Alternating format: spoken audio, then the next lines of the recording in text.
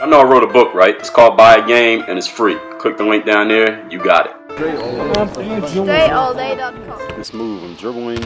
As I approach with the crossover, I'm going to use a quick double crossover move here. Left to right, now another one right to left. Step back dribble, hands up, now another step back dribble into my jump shot. So this is this is big on footwork. Players often ask me about doing footwork properly.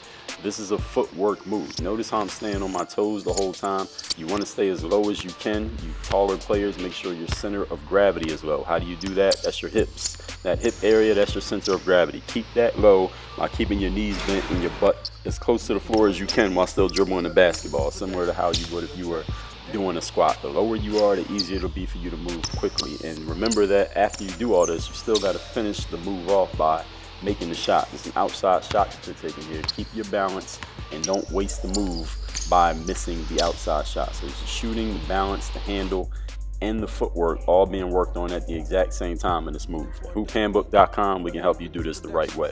Work on your game. Dre all day.